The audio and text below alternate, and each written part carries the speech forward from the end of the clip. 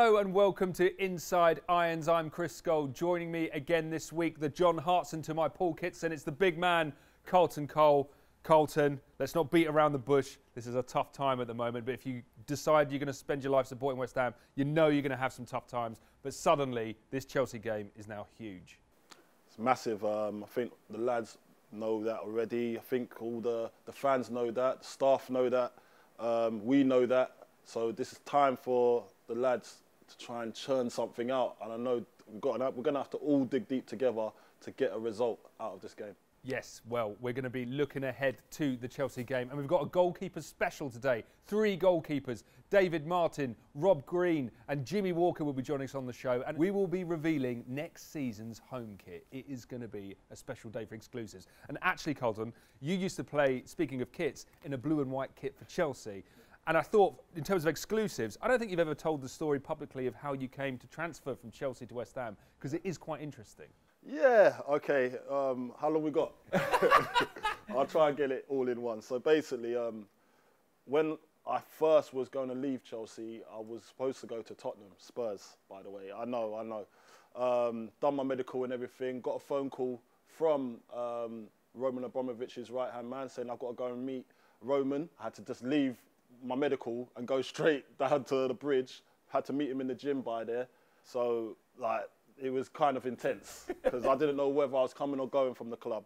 But anyway, we got there anyway, and then he started talking, saying he doesn't want me to leave. He wants me to go to CSK Moscow, his other club. So I was like, CSK Moscow, mate, where do you want me to go? Russia? So I was like, there's no way I'm going Russia. No way. And these times I was trying to get into the England setup and all that sort of stuff. And in those days, if you'd left the country, you'd never get looked at seriously for being an international. So I said, there's no way. Then I just went off on my holiday. And then I got a phone call from my agent and put me on the phone to Pards. So Pards obviously was at West Ham at the time. And he says, and he sold this club to me. And I was like, OK, I want to come here. So the agent done everything while I was away. And then as soon as I landed from the airport, straight into the hotel airport where Pards was waiting for me there with the chief exec. And then I signed on the dotted line straight away. And then the rest is history. The rest is history. I can't believe you're nearly a Spurs player. I made the right decision, didn't I, in the end, didn't I? You could have been sat in the CSKA Moscow TV studio now doing an interview about your legendary career with Talking Russian. It works out for the best. We're all very glad of that. Lovely stuff. Well, we beat them earlier this season, but up next, it's East versus West. It's Chelsea.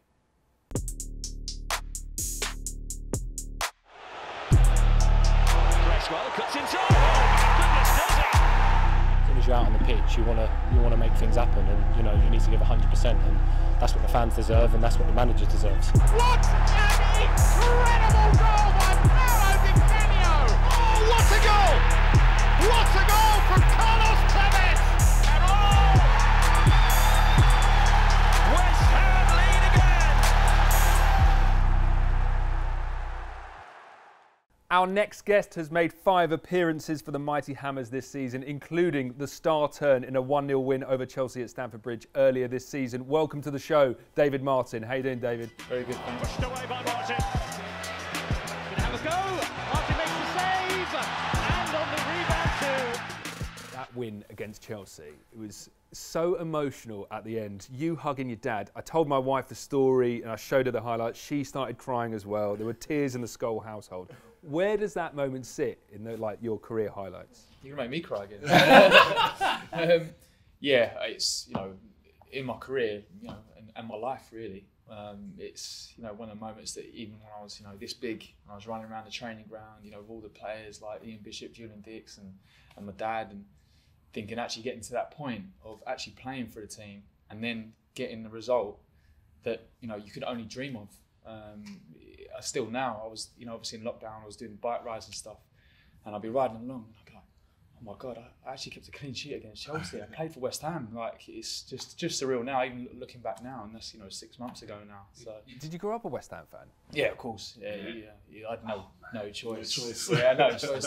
It's all I knew. It was like the club was just such a massive club. Like coming to the games, and obviously seeing Dad play, the smells, everything. You know, even like last season, you know, obviously walking to the games and coming to the games and sitting in the stands, and obviously in Watford away last year I went, and it was just a real surreal moment that, you know, I'll never ever forget. There was pressure coming from everywhere, and I think I put a lot of pressure on myself anyway. But going into that game, it was more than I'd ever experienced in my whole life. So overwhelming, isn't it? It's overwhelming for you. But the weird thing, you've played hundreds of league games. It's not like you've just snatched from nowhere. It's like a pub team. You were accustomed to professional elite level football. You've walked a tunnel like hundreds of times. Yeah. How did that?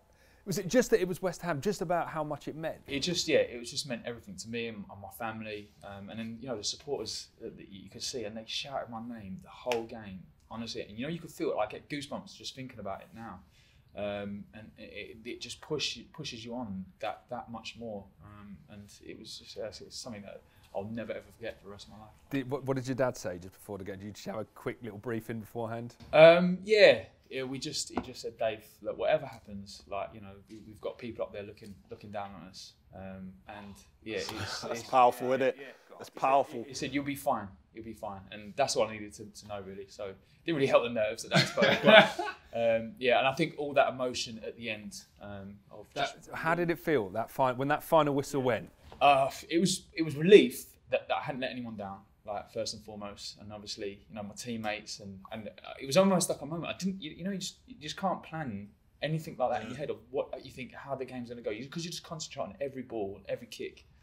And I just went to the ground, and all of a sudden it just felt within a second, all of them were around me, and I was just like, how did that happen? So how did that happen? So, and I think that obviously they could see how much it meant to me going into that game. Like, obviously they were taking a mickey out of me before, like not being able to eat my food and stuff like that. Because I was Nobes.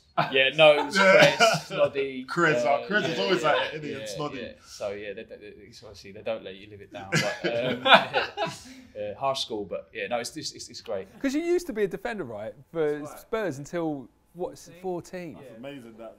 So was it like Ludo inspired you to? No, I mean, I always used to look at Ludo. I never thought, I actually want to play in goal because of Ludo, but. It was almost like I just enjoyed it. Like, you know, when we'd always had one goalie, we used to train at. I was at Tottenham and obviously be at White Hart Lane, and it was everyone said, "Oh, who wants to go and goal like that?" I'll go and goal like that. And how old were you then? So 14. 14. That's late. So late. 13, 14, and then I used to love diving at people's feet, and then one day I just said to Dad, I don't enjoy being a centre back anymore, and. He's never been pushy. He's always like tried to let me, even at that age, make my own decision. I mean, he could quite easily have gone, Dave, come on, you've got another 2 years schoolboy at Tottenham.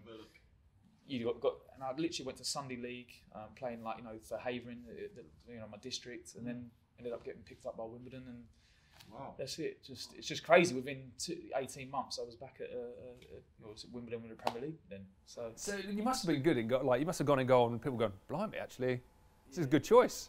I don't know. I just didn't think about it really. It was just felt just natural to do it.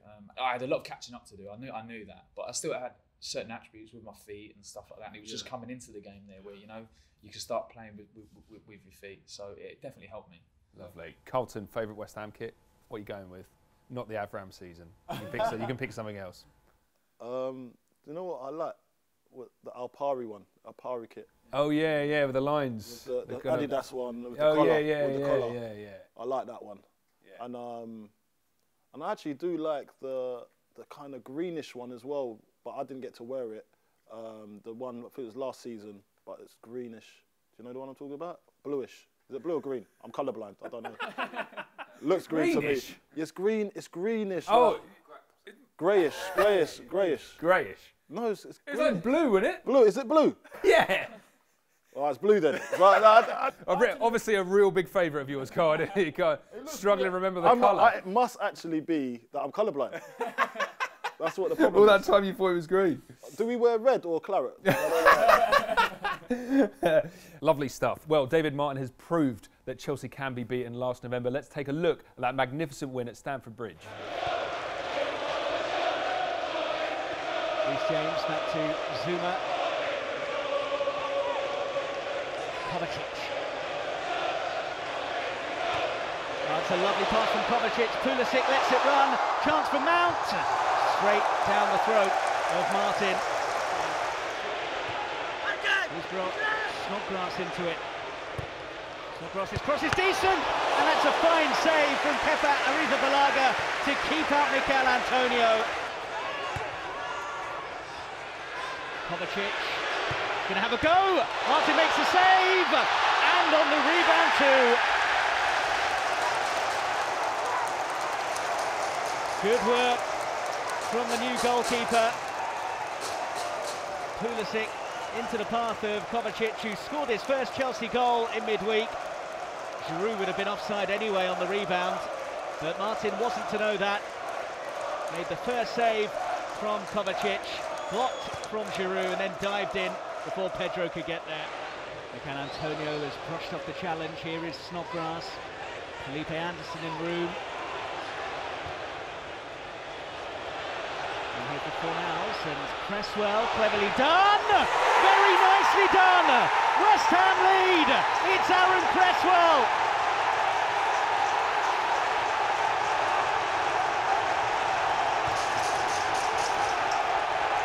After a rotten run of form, West Ham lead at Chelsea. Felipe Anderson into Fornals, who sent it into the path of Cresswell, cut inside of James, and then bent it inside the post. Excellent stuff from the fullback here.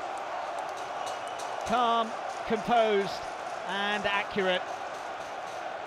Arrizabalaga at full stretch, but he couldn't prevent Cresswell getting his third goal of the season. Chelsea 0, West Ham 1. West Ham win at Chelsea for the first time in 17 years. What a much-needed win as well for Manuel Pellegrini. West Ham's first victory for 2 months, courtesy of Aaron Cresswell's goal. And David Martin on his West Ham debut and his first ever appearance in the Premier League keeps a clean sheet. A great day for West Ham, and a very memorable one for him as well. Lovely stuff. Well, that was the highlights. Now, David, as a special treat, we've got a behind-the-scenes video from that famous day in November at Stamford Bridge. Let's take a look.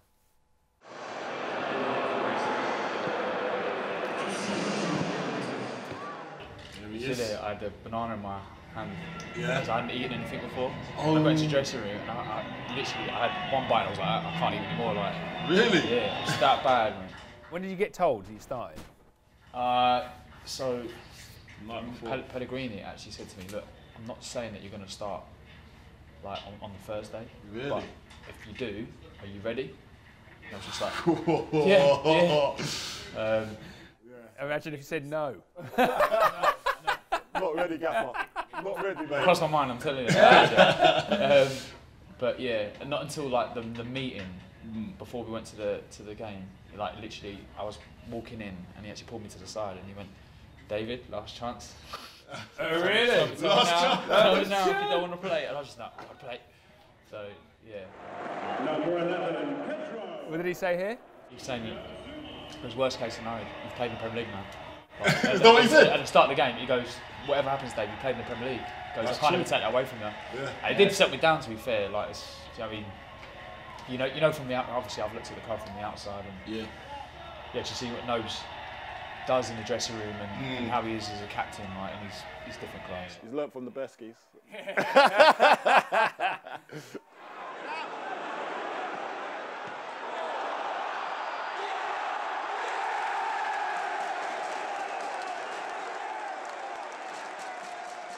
That was relief. Yeah.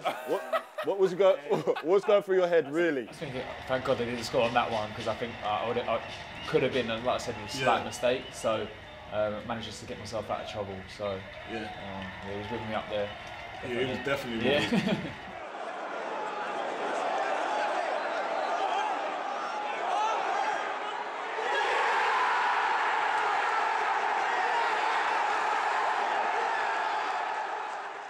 What was you thinking here when he's put that in? I just, like, obviously I was celebrating, like, obviously I wanted to be with all them down there. Were you tempted to run the length of the pitch? Nah, I couldn't, not that early in the game. Could have done an Adebayor. But yeah, then all of a sudden you've got to be like, no, like, okay, we're 1-0 up, we've got something to hang on to now. And then it's just a blur because you don't, like, even looking at the clock, you can't remember what time it was and all that. Because you're concentrating so hard.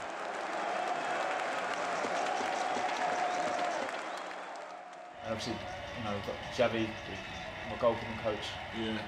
It's a big, obviously, reason why I'm here as well. Yeah. Like, he's top man. I've met him a few times. What a nice guy he is. Great guy and good mentor. One of the best goalkeeping coaches I've ever. Oh, is it? Yeah. That's top. Technically, and you know the things we do before the game, after the game. Yeah. It's all about making you a better goalkeeper. Brilliant. But yeah, even this feeling after, like, it still didn't feel real. Yeah, it's surreal, isn't it? Like, yeah. I almost didn't want to celebrate too much because it felt like they're going to take it away from me somehow. Or you're going to wake up from the dream. Exactly. Yeah, you know what I mean? Yeah, I remember waking up the next morning and it's still there. I opened my eyes. I was like, was that really happening yesterday? That's amazing. Like, have you kept the shirt, the kit, the gloves? Have you kept it all? Everything. What are you going to frame it? I think I will. Yeah. It's like, You've got to. Yeah, but it's something. It's monumental. Yeah. Okay, we need some points, and up next is Chelsea. Let's have a look at the head-to-head stats.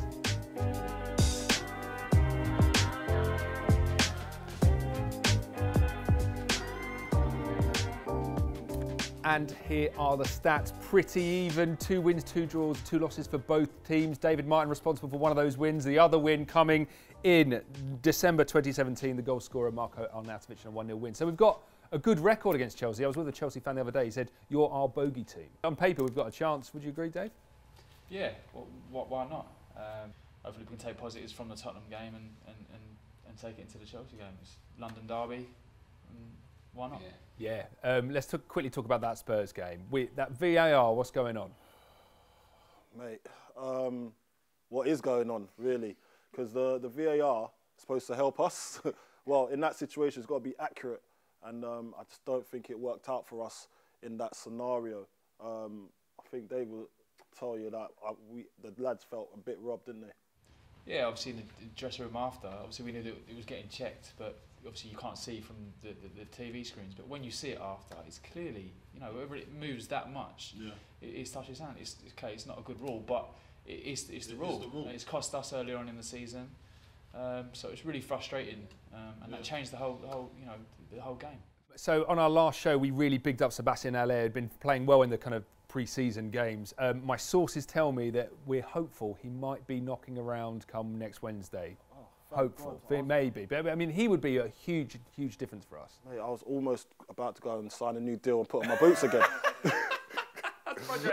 Oh, mate, look, to be honest, obviously you've got Antonio up there, but he needs help. And those two together, Antonio and Seb together, they are formidable. Like, they're really, really good. And I've been looking forward after this break to see them coming back and playing together. But when I heard that he was out injured for a little bit, I thought that would knock us, and it has been a void up there because you need Seb's presence up there with Antonio running off him. Bowden's done brilliantly. He done brilliant in the last game, Jared, and I think with those 3 guys, the ingredients could bode well for us in going forward. Right. Okay. Prediction time, Carlton. I know you've got West Ham and Chelsea allegiances, but every time I predict, it goes wrong. Yeah, so I'd rather not. But if you want me to, I'll do it. I'm going to have to go. I'll go 2-1 West Ham. 2-1 West Ham. 2-1 West Ham. Lovely. Dave, what are you thinking? 1-0. 1-0. Tight one. Yeah, same again. He's got to go clean sheet though, isn't he? Yeah. Clean sheet, of course. Goalkeepers Union. Goalkeepers Union. Okay, our next guest played 219 league games in a 6-year spell for the Hammers before ending his career last season at Chelsea. We caught up with Rob Green. It really is Robert Green's day. How on earth did he keep that one up? Oh, that's a super save from Robert Green. Welcome to the show, Rob Green. So was there any sort of initiation into the Hells Angels? How did it all work? I'm looking for Carol Baskin. It's all their fault.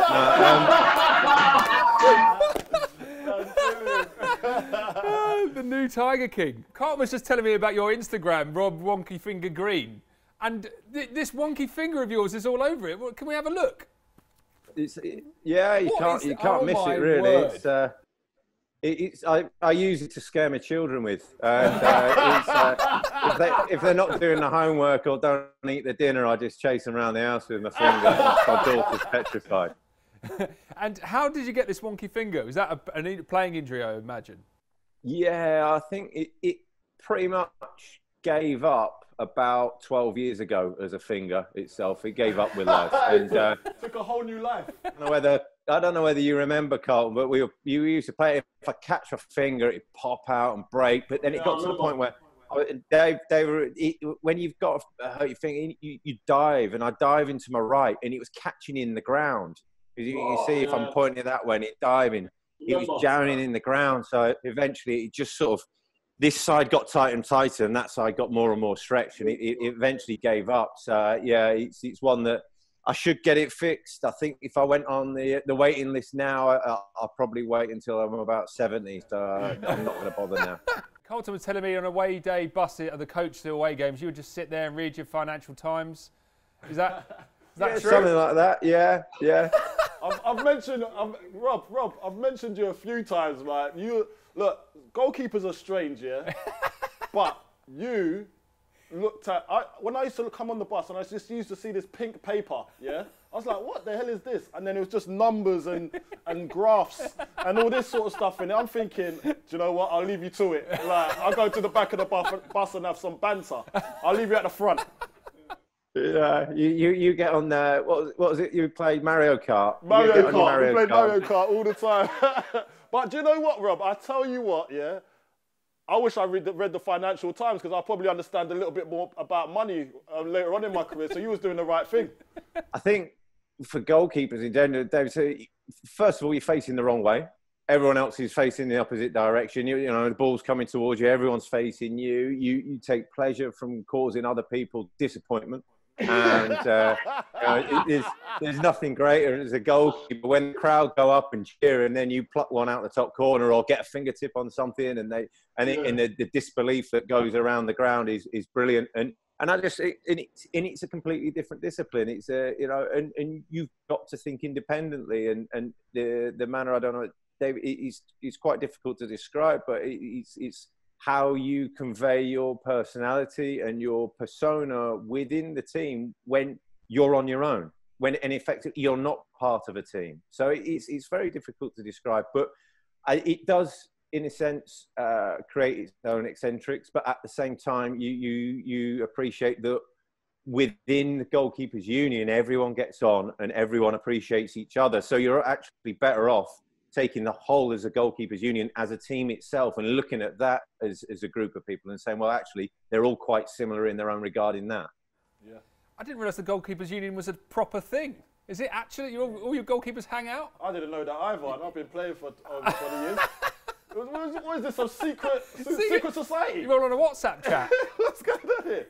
Special handshakes we got. Rob, you were part of the famous Great Escape of 2007. It's arguable we might be in a bit of a kind of Great Escape scenario here. How did you do it back in 2007? How did things turn around like that quickly? I think there was, speaking to Alan Kirbishley afterwards, I think the turning point, there's a game that, whilst during lockdown, I think it's been on every day, where it's us losing to Spurs 4-3. And it was one that I think that moment, he saw a spark and he saw something, and he saw a team where he could say, yeah, I've got something that I can build it around. And I don't think we did anything spectacular in terms of training, in terms of sort of finding a magic formula, in terms of formation or anything like that. I think it was purely down to having a team that he could consistently pick and know what he was going to roughly get every game. And that form, and let's not forget, we had some special players in there. You had, like, obviously Carlos and Yossi and Bobby was flying by the end of the season, and we had a back four that played every game. And I think I played, we were chopping and changing the back four. I played, Roy Carroll came in for a bit, and then I came back in. So it was every position, whether it was Pards or whether it was Curbs, they were trying to find just a consistency there. And eventually he kind of struck upon it. And I think at the end of it, the management team, they're saying they all went for a drink after staying up at Old. They turn around and we let the lunatics run the asylum, basically. We the players would come in, train. We wouldn't do too much in training, wouldn't put too much emphasis on the games or individual tactics, just relied that we had an understanding as a team, and it gelled. And I think you look at the teams down the bottom at the moment, and they're scratching around, especially for goals. And West Ham, your Bournemouth, and your Villa, they've come back now. Villa have scored one, West Ham haven't scored any, and Bournemouth haven't scored any goals. And so they're scratching around for that combination, for that formula. And I think it's going to be that team that goes, bang, one game there, we've got it. Okay, consistently, we can go forward with this for the next 6 games, 7 games, however many it is. So it's, can you find that formula or just that consistent performance and stick with it? And what was your favourite ever match that you played for West Ham? There's a lot. I mean, it's tough because there's obviously the playoff final, which was a great one. Staying up at Old Trafford was another one, and in that run, playing at the Emirates and winning at the Emirates, being the first team to win at the Emirates in there as well. And then there was some crazy games. I remember playing at Portsmouth, I think it was on Boxing Day, and winning 4-1 or something like that. I remember that game. I got a goal there. Well, was that the game? Yeah. That was the game where you got a goal. Yeah. It was. Just that one game. Don't you remember it? There was too many goals. Too many goals. That's up with you. No, I think there's a lot in there, and then you go like even ridiculous games where we like are getting sent off at Blackpool and winning 4-1. That sort of thing is. I remember that, and then Lansbury had to go in goal. Yeah, Henry Lansbury being subbed on as the sub goalie when he's a centre midfielder. Did you give him any tips as he was walking off? Yeah, let him a jumper, and he's like down by his knees, and that was brilliant. But yeah, there's some mad games. But I think the for me personally, having been at Norwich and getting relegated with Norwich and being so desperate to move on, and then moving on and then looking like we were relegated, I think what sticks with me the most about being with West Ham is coming out the second half. And it's the only time I've ever known Old Trafford in unison to be able to sing one song, and it would send them down. And I stood there in Old Trafford in the hammering down rain going, nah, not today. I can't do this again. I can't get relegated today. And just emotion and that elation for me at the end of that game, the previous, I don't know, whatever it was, 6 months, that run of 3-4 months in that, from being absolute in despair to the elation at the end of the game was unparalleled. So Rob, Chelsea's up next. I know you have some Chelsea allegiances. Of course, you famously lifted the Europa League trophy for them. Who will you be supporting come next Wednesday?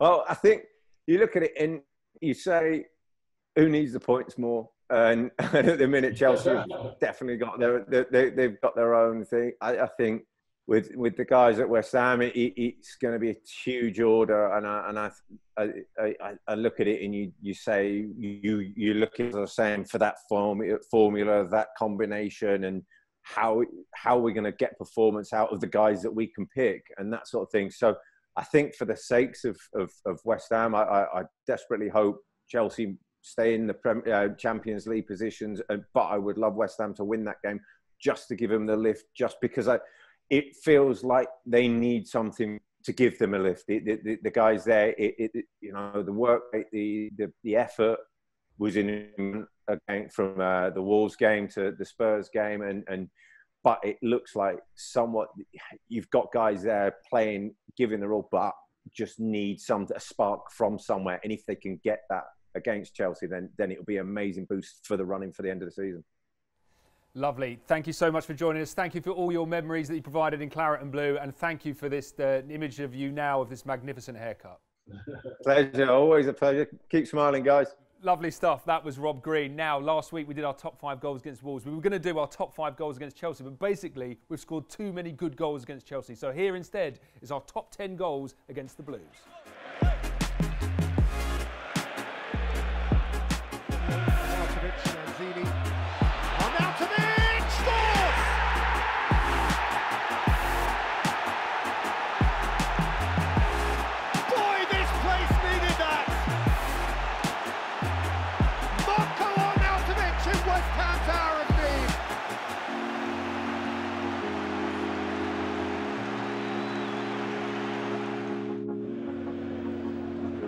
They've never been more desperate for points. Here's 𝘵𝘗𝘵, sets himself up with a lovely shot. What a fantastic goal!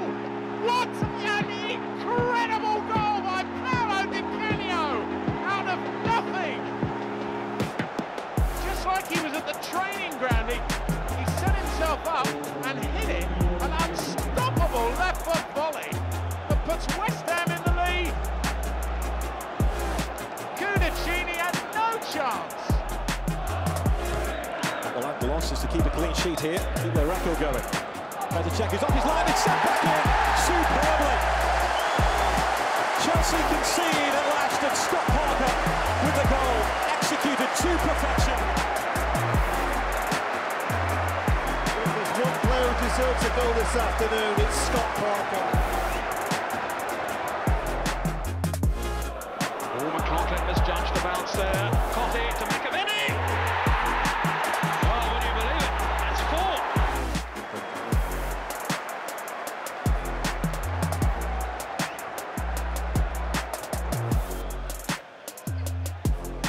Costa didn't get the touch he wanted to get it away.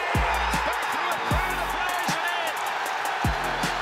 Serete back in the side. And back amongst the goals for West Ham United, who struck first in the London derby. Well, what a strike this is, Jim. He's got lots of time to think about it as it comes across from the corner, and it misses everyone. But it's a perfect strike on the half volley. Wastes no time, releases the shot. Tevez, he won't give this up. He has an appetite now. Oh, what a goal! What a goal from Carlos Tevez! They mean it here. West Ham haven't had it yet. Brilliance at one end from Ryan Phillips, and brilliance to match it from Carlos Tevez. It is all square. Good run from Steve Potts, and now Sinclair is onside. That's the way to finish. Trevor Sinclair, a fabulous through ball provided by Steve Potts, the substitute, and a fantastic finish.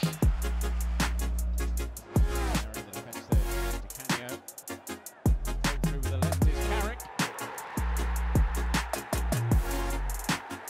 And Michael Carrick has his second of the season, and Chelsea have been stunned. Danger not clear yet from a Chelsea perspective. Noble, and now Fernandes going for the jugular here. West Ham, Fernandes! 2-0 West Ham! A lightning start to the second half from the Hammers. And Milson Fernandes doubles West Ham's lead. Saka. Now Payet. Lanzini. Oh, that's magnificent. A wonderful goal. Lanzini puts West Ham in front.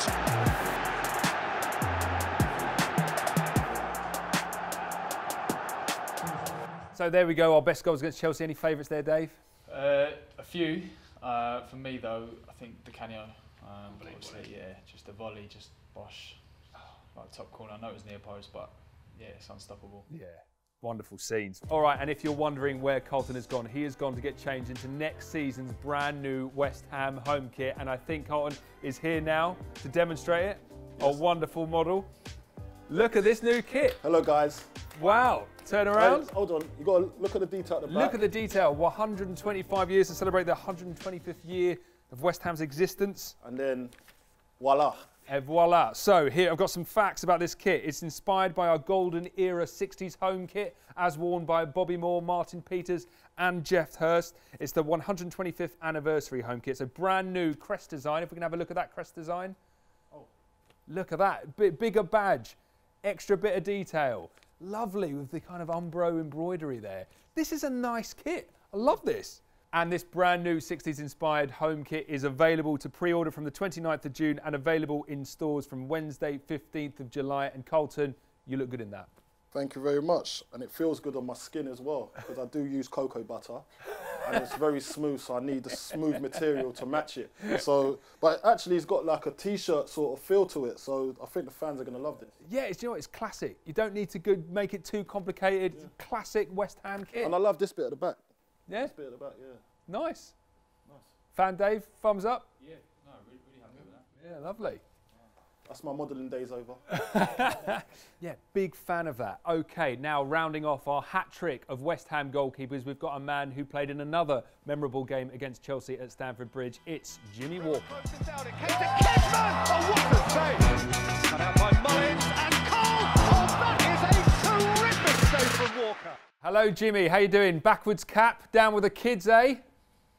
I had to be done, but listen, if I take it off and you see the lockdown, Barnet, you'll understand why. Oh my word! Look at that, out of control. No. Hey, at my age, I'm delighted it's growing still, so I'll take the rough with the smooth. Well, Jimmy, we're looking ahead to the Chelsea game. You made your debut against Chelsea in the League Cup 2004, saved a penalty from Frank Lampard. What a day! It was incredible. Listen, I've said this many times. I don't really like to talk about it and live in the past, but there I was, Shed End, 8,000 West Ham behind me, fog descending off the Thames. It was a brilliant night. It was to make me. It was my away debut actually. I played in the round before it at home in the same cup, and then to go to Stamford Bridge and play there. That was my first taste of the West Ham fans as it were, and it was amazing. And you know, to crown it with saving Frank's penalty was something that lived with me forever. But you were a little bit off your line, though, weren't you? I think maybe should the referee have asked to retake it? Well, funny enough, I spoke to Andy Durso about this. Like, it's only not so long ago, actually. I saw him. He was assessing the refs at a game. I mean, I don't know how he was assessing the refs. He was a terrible ref anyway. But he was assessing the refs, and I said, I just asked him if he remembered it, because at the time, Martin Tyler ended up sending me a video through. It was that long ago. It was a video, not even a DVD. And just said, I hope you might like to watch your saves back, Jim. Great performance. Just watch Andy Durso after the goal. And my crowning moment in my West Ham career was nearly taken away from me by the linesman, who was flagging furiously to say I was offside. I moved off my line, which I had. I was near the 6-yard box, to be fair. But Andy Durso, because of all that it was going off in the stands around it, and it was going mental. And as I saved it, the West Ham fans were going mental. And you could just see Andy Durso looking at the linesman. It was the days before they could talk to each other in the mics. And he's just running off going, I can't repeat what he said, but along the lines of, sack that, I'm playing on, play on, and just ran off. So it was, my crowning moment was nearly taken away from me, but fortunately, Andy, what shall we say, let the fans dictate a little bit to him and played on, which was fair enough. Jimmy, I want to ask you some key questions from your time at West Ham. Firstly, who was your favourite teammate? Be careful, Jimmy. There's a lot there. I've got CC in the background. Listen, I was lucky in my time there. We had some fantastic characters there. You know, we had Big Ginge, Bobby Zamora early on. Teddy Sheringham was great. Even Anton. I mean, Anton comes across very dry, and he's not got a lot of banter. Live. But in the changing rooms, he comes alive, though. He was brilliant. And, you know, we had so many good characters. It'd be hard to pick just one, to be honest. It was incredible 4 or 5 years I had there was outstanding. Loved every minute of it. Who was the best striker you kind of trained with, who would just put it past you every time? Oh, you're edging for CC here. No, there's nothing to do with me. I can't get into that school. Teddy Sheringham, Dean Ashton, you know what I mean?